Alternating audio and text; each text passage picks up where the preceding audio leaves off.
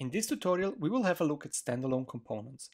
Standalone components is a new feature that will be introduced in an upcoming Angular version, which is Angular v14. But we can already access it by using a pre-release version.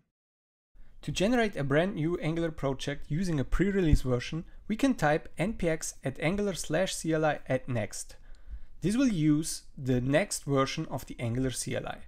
We can then use the new command to scaffold a new application, which we will call lonely components.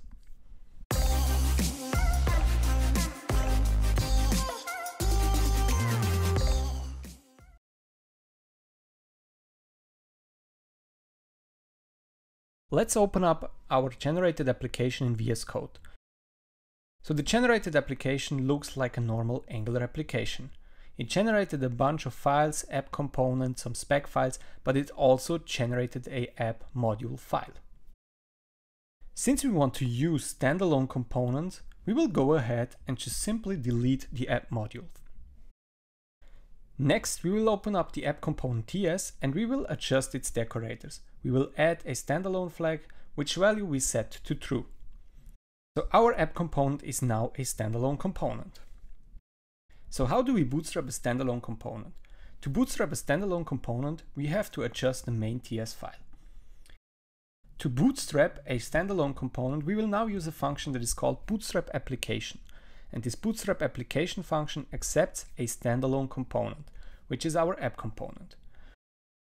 We can then add some catch handler to log some errors and clean up the rest that we don't use anymore.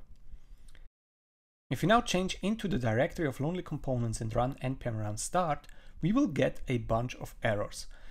And those errors make perfect sense because we still use the code of the demo application, which uses some directives like ng-switch or some components like router outlets. Those components aren't yet defined inside our app component. So let's again open up our app component TS file and add the common module and the router module to its imports. If we now recompile our application, we see that it's compiled successfully and our application now runs. So we successfully bootstrapped a standalone component. So in the next video, we will see how we can use schematics to generate standalone components.